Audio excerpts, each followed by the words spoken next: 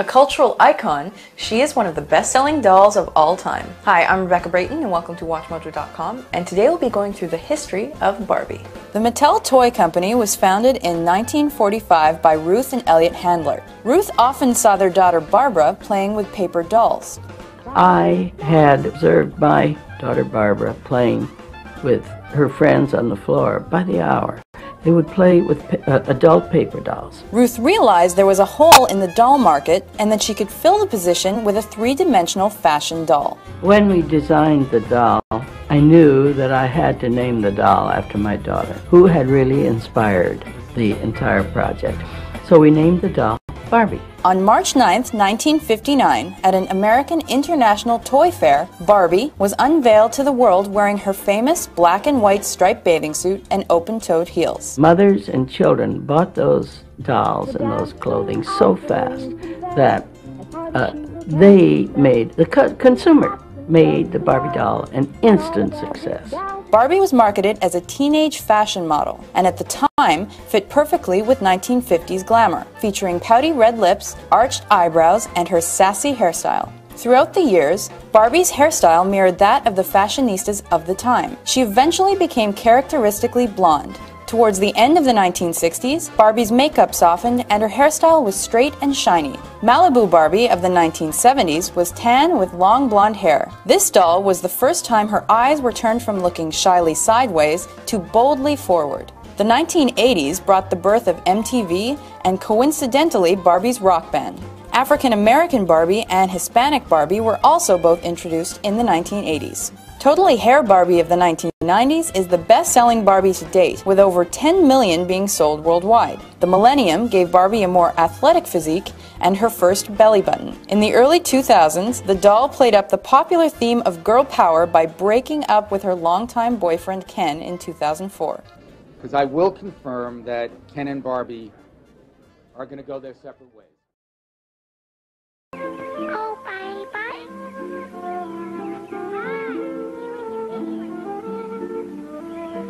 May I have a cookie?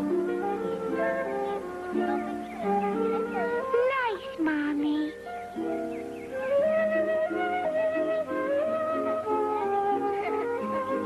Let's talk and talk and talk. This is Mattel's family of Chatty dolls.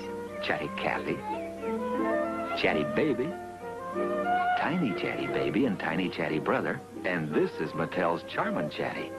She's different because she has a different personality for each of the 5 records you can change. So she can say over 100 things. Te amo means I love you. Mattel's wonderful Chatty dolls. Which one do you want? You can tell they're Mattel.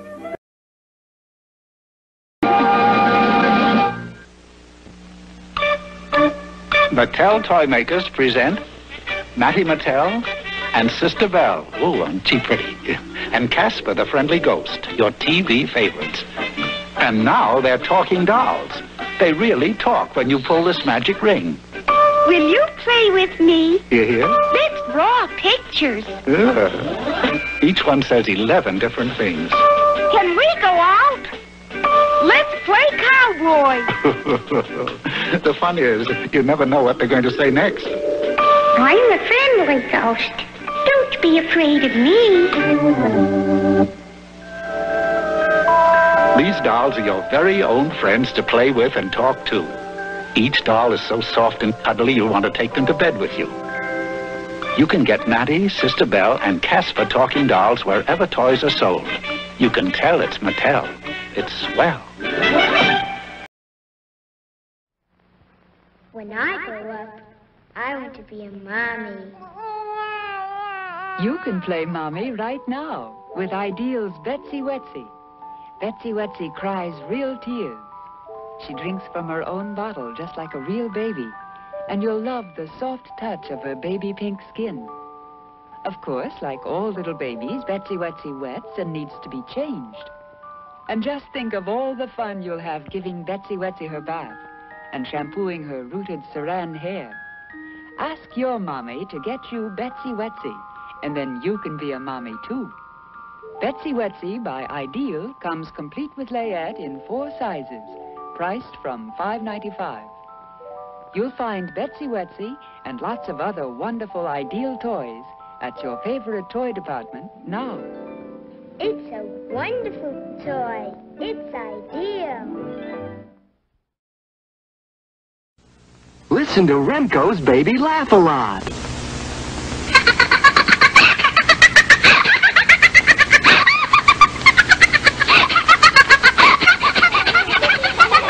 You're listening to Baby Laugh-A-Lot. She's the funniest doll you've ever seen. Just push the button and she starts to giggle. Get Baby Laugh-A-Lot by Remco.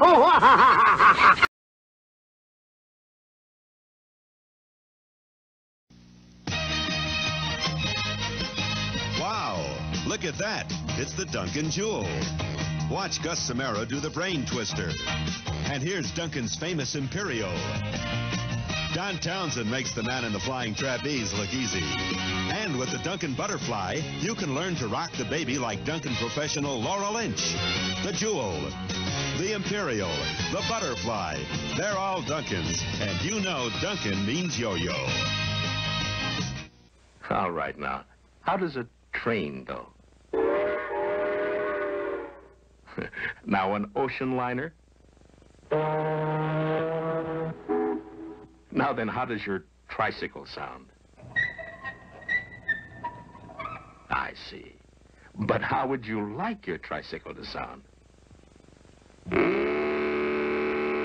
Well, you can make it roar with Mattel's terrific new Varoom hot rudder engine. Put it on a trike like this, or like this. You get your own special key. Start it like Dad's key starts his car. The remote control is up here where it belongs. Sounds like a real engine. Put it on a bike or almost anything that moves. Mattel's new Varoom hot rudder engine. You can tell it's Mattel. It's broken the sound barrier. It's the Mattel Thunderburp with the real vibrasonic sound chamber that's loaded forever and ever. No batteries, no caps. That Thunderburp looks like real, sounds like real. It even vibrates like real. It's safe to play with. Just flip up the sight, pull back the bolt, and fire. And for outdoor smoking action, add the Mattel Tommy Burp to your gun collection. It fires caps with smoking bursts or single shots. It's rugged, too, with a real wood grain feel. Easy to load and easy to fire. Pull the trigger for single shots or turn the crank for smoking bursts. The Tommy Burp is really for real, right down to the adjustable flip sight. The Tommy Burp is $2.50. The no battery, no cap Thunderburp is $3. Get both wherever toys are sold. And remember, you can tell it's Mattel. It's swell, swell. Here's a tricycle landing gear rubber band airplane. If you decide to build one, pick a less windy day than I did for its maiden flight.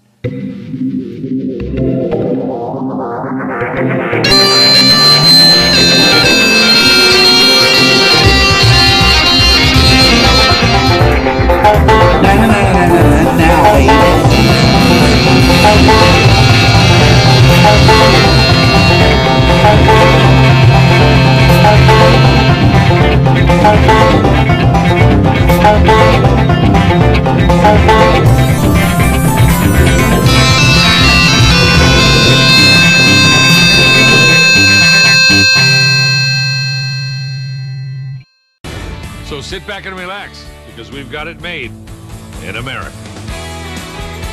I know a retired prize fighter who traced his career to the day some neighborhood bully saw him playing marbles and decided to take them all, including a prized peppermint swirl.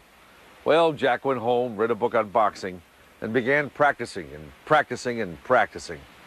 And the next time he saw that bully, he got back every marble, including the prized peppermint swirl. Once upon a time, shooting marbles was one of our great American childhood pastimes. It's not so true anymore now that most kids would rather drift in cyberspace than knuckle down to play keepsies.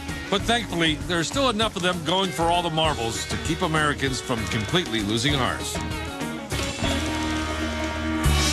Hayden City, West Virginia, a town of fewer than 3,000 on the Ohio River, was named for Obadiah Payton, one of the Ohio Valley's earliest settlers.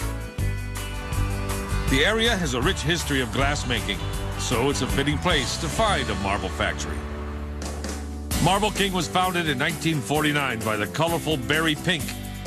At the time, he'd been selling marbles since 1922, long enough and well enough to earn the nickname the Marble King. What Barry decided was that if he were going to live up to his billing, he'd have to do more than sell marbles. He'd have to make them, too. President Barry Fox is the daughter of a man who got in on Marble King's ground floor. His name was Roger Howdyshell. Is this your dad here? Yes, John, it is. Marble King was his first job right out of college. He was hired by Barry Pink. And we as kids got to see our dad truly live the American dream. He worked his way up through the ranks, became vice president, president, and it wasn't until 1983 that my dad bought Marble King. You don't have to be an Einstein to figure out that computers and video games, it really hurt the marbles market. Besides Marble King, only one other full-time manufacturer remains in America. By the same token, you don't have to be a Milton Friedman to figure out that fewer marbles produced makes some of the older marbles more valuable.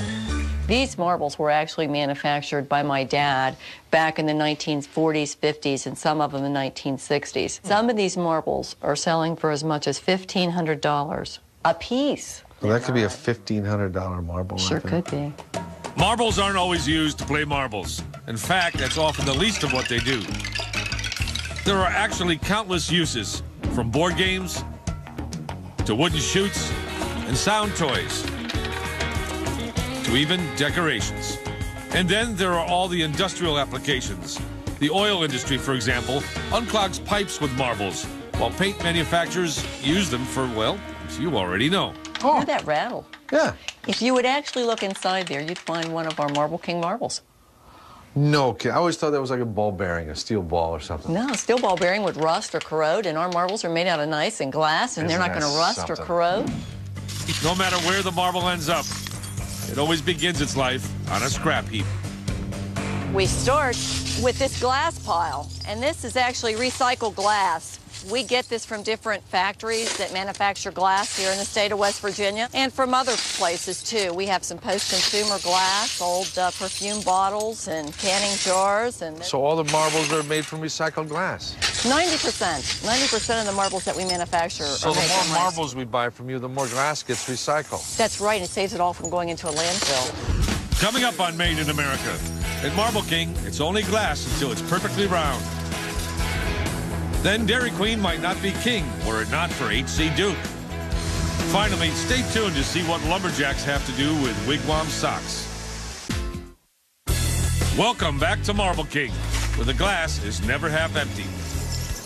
4.5 tons of glass are melted every day in 2,300-degree furnaces, into which sand, soda ash, and a mineral called feldspar are also poured for hardness and durability. This looks like this machine's been around for a couple of days. It has been. They make marbles today just about like we did 50, 60 years ago. So that's just globs of glass, hot globs. This is the birth of the marble right here. That's the birth of the marble. It would be a flat piece of glass if we just let it fall straight. A marble making machine. I never thought I'd live to see the day. This is thrilling for me. The glass globs are rolled between the grooves of a corkscrew-like contraption that will shape them round as round can be. If these were multicolored marbles like the famous cat's eye, a second type of glass would be added to the glob as it drops into the machine. But, alas, it's a secret process that Marble King insists on keeping secret. This is a sorting machine. It actually sorts the marbles in by size. No kidding. And each one of these separate buckets divides the size of the marbles by 15 thousandths of an inch. That's hot. Yeah, that's hot, yeah. That's really hot. The marbles cool for 24 hours and are then given a thorough inspection. Depending on where the marbles are headed, they're either boxed up in bulk or individually bagged.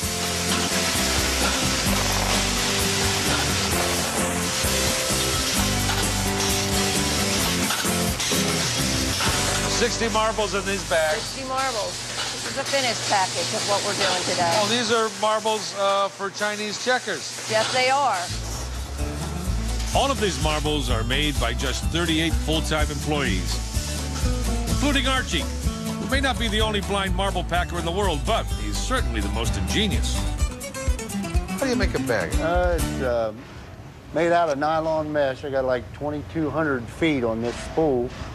I pull it off, and then I've got a cutting design that I made because I'm blind, and then it cuts it off, and then I tie a knot in the bottom of it.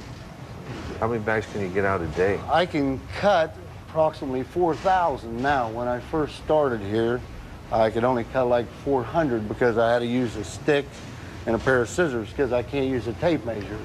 Everybody's going to start buying the marbles, so you're going to have to start making 8,000 bags a day. Good, that'll keep me in a job. There are all sorts of ways to play with marbles. But there's only one set of official rules, and the master of those is Keith Moss, a champion of the National Marbles Tournament sponsored by Marble King. Can I ask you a favor? What? It's been a long time since I've played marbles. Can I ask you to show me how to play? Yeah. The rules are simple. Use your shooter to knock 7 marbles out of the circle. Of course, that's like saying, just hit Roger Clemens' fastball. So you hold it in here? Yeah, you hold it like that. Yeah. You can aim it like that. Oh, so just like it's aiming anything? Yeah. Oh, like I see. Then you aim with it, and then you just flick. Yeah, I think mine must have been a little bit weighted to the left. As with any sport, it's a pleasure to watch the experts play. In this case, all the pomp and ceremony are for Keith and his opponent, Ricky Broad.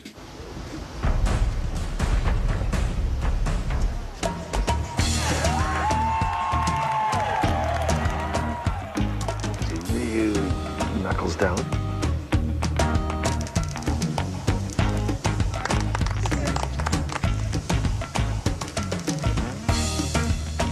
Oh, it gets harder and harder. Watching these kids play, it's sure tempting to want to pull the plug on those video games a little more often, isn't it? Hey, it's Hasbro. Hasbro makes toys. What's new, Hasbro? Mr. and Mrs. Potato Head with their own cars and trailers. That's what's new. See, Mr. Potato Head has a car and boat trailer. And there's a car and shopping trailer for his wife, Mrs. Potato Head. It's such fun to do and so easy. Like this. Take any fruit or vegetable. Just stick in eyes, then ears, and then the mouth. You can make the funniest looking people in the whole world. Potato Head people look different every time you make them. Mr. and Mrs. Potato Head with cars and trailers come in $1 and $2 sizes. Slinky toys are fun toys. What walks downstairs alone or in pairs and makes a slinkety sound? A spring, a marvelous thing. Everyone knows it's Slinky. It gives a big lift when wrapped as a gift, a very likable toy. It's falling in place, brings smiles to your face, something kids can enjoy. It's Slinky, it's Slinky. For fun, it's a wonderful toy. It's Slinky, it's fun for a girl and a boy. And Slinky mobiles with big slinky wheels and pistons that move as you go. It makes a great sound when you pull it around. The driver's an old-timey fellow. A slinky dog, a slinky train, many more wonderful toys. You tug the string, they do their thing. They're great for girls and boys. They're slinkies, really wonderful toys. They're slinkies, they're fun for girls and boys. Slinky, Slinky Dog, Slinky Mobile, all Slinky toys sold separately by James Industries.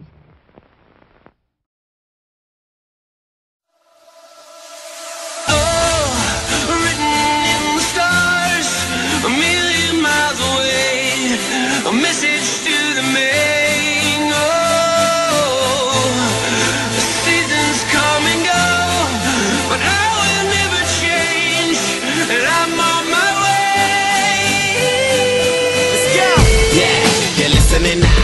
They say they ain't heard nothing like this in a while. That's why they play my song on so many different dials. Cause I got more hits than a disciplined child. So when they see me, everybody baracks. Man, I'm like a young gun, fully black barack. Try teardrops over the massive attack. I only make hits like I work with a racket and back. Look at my jacket and hat, so down berserk, so down to earth. I'm bringing gravity back, adopted by the major. I want my family back. People work hard just to get all their salary tax. Look, I'm just a writer from the ghetto like Mallory Black.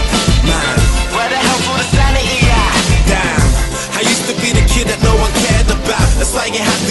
screaming till they hear you out.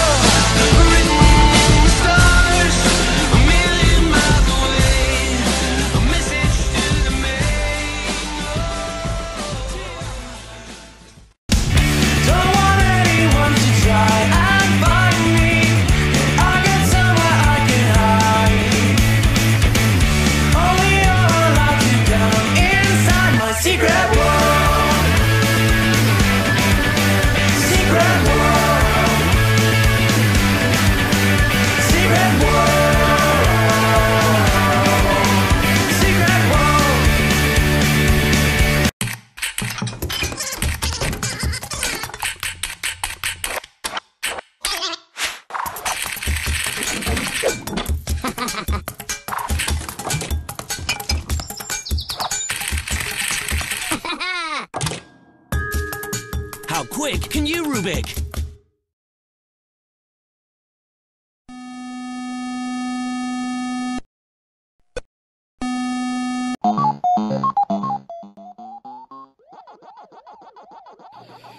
Pac-Man was released in Japan in May of 1980 by Namco. It became an instant hit and moved on to the US in October of the same year. Pac-Man's developer got the idea for Pac-Man after he took a slice out of a pizza during a brainstorming session. Paku Paku was Pac-Man's original name, which stood for the munching sound he made when he eats power pellets. In Japan, he was called Pac-Man, or Puckman, because he looked like a hockey puck. But the American company Midway, who owned Pac-Man's rights in the US, changed it to Pac-Man. Hello and welcome to another episode of A Brief History. Today's episode, Super Mario. Mario! Woohoo! Ready, set, let's go! July 9th, 1981, a new arcade machine arrived in game halls everywhere titled Donkey Kong. Developed by Shigeru Miyamoto and published by Nintendo, Donkey Kong was a smash hit game that literally saved the Nintendo company from dying out. In the game, you lead a tiny carpenter named Jumpman through treacherous obstacle courses in order to save your beloved from a giant ape named Donkey Kong. Sorry that I'm talking so fast, but I've got a lot to cover in a very little amount of time. The game Donkey Kong was very successful and it spawned multiple sequels. Some were very good and some were just... Soon, Jumpman was given a human name, Mario, as well as an occupational change, a brother named Luigi, and a new game called Mario Brothers. Mario Brothers hit the arcades in 1983 and was yet another success for Nintendo. A few years later, the video game market had crashed thanks to the huge dive in the quality of home console games. I'm looking at you, E.T. But it was around this time in the mid-1980s that Nintendo released their first home console, the Nintendo Entertainment System, and packaged with that console was a cartridge that contained the games Duck Hunt and Super Mario Brothers. This game was revolutionary, and it single-handedly pulled the entire game industry out of the gutter. It was that